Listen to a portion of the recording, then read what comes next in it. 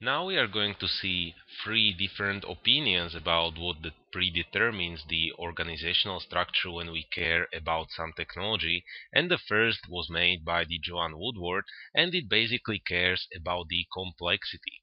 So, to begin with, it is important, or the most important from this theory, to remember what does it mean, the term, the programmed technology. So, programmed technology.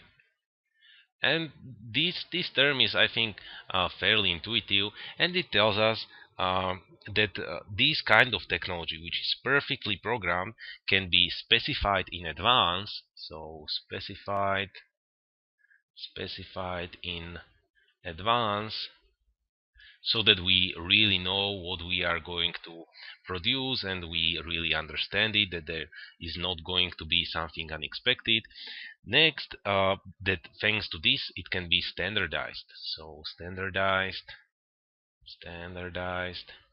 And finally, thanks to all these two facts, this our technology, or these our products, can be really predictable. So predictable. And now we are going to second term, which is really interlinked with the program technology, and it is the notion of the complexity. So technical complexity. And this tells us the extent, so extent of all the above mentioned points. So this, if whether the task is complex, we are measuring all these points. Is our product predictable? Is it standardized, and can we specify it in advance? So now we can bring some sort of scalability and sort of a scale from the complexity, and here we can begin with low technical complexity, so low, and on the other hand we will have high, so high, and we can connect these 2 points and have a nice bipolar line again. And this theory of Joan Woodward tells us that there are three categories. There are 10 levels, and these are divided into three categories, but I think it's enough if you remember the categories. So we begin with the small batch and unit production. So small batch and unit production. The secondly, we are moving to the large batch and mass production. So large batch and mass production. And finally, we will get to the continuous process production, and this is maybe the most interesting one. So continuous process production. So we can begin with the most simple one, and that is the small batch production. Here we are going to produce mostly one-of-a-kind products. So here we have one of a kind. Just imagine the most simple you can imagine is going to be plumber. So plumber, when he comes to some place, to some home, he always will create something one of a kind, because every home is different, so every of his tasks is going to be different. So what to remember here is that the tasks and the products are going to be customized for individual customers. So customized for individual customers, and so we can actually have wide range of products. So wide range of products.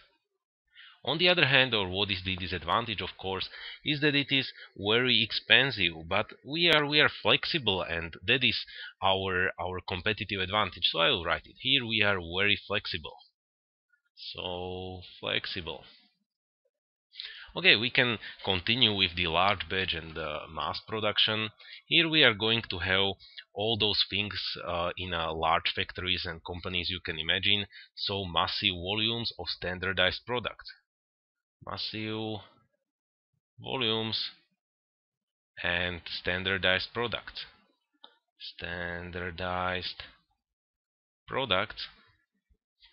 So that the biggest advantage we are going to have here is that we can save money on production. So save costs.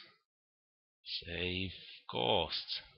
And this is, I think, very easy, that thanks to that we can save costs, we can have lower price for our product. I will rather write it, so lower price. And now we are moving to the most interesting one, and that is the continuous process production. What you can imagine here, and is very intuitive, just imagine the companies that are maybe producing some oil or some chemicals, so oil based or some chemical products. The most important for a factory or a producer that is using the continuous process production is that his factory will just rarely stop. So rarely stops, because that is very, very expensive for him. And the idea behind the whole business is that our production is very smooth. So smoothness. And thanks to that we are very smooth, we are actually even more technically efficient than we were in the large batch production. So we are more efficient. Or we can say that here we are maximally. This is the maximum efficiency we can get to. So this was the first idea of the Joan Woodward, and the begin with, or the most important point, is the notion of the program technology. Thanks to understanding of this, we can understand what does it mean, the complexity, that is the extent of the program technology, and we have got a line from the low technical complexity to the high.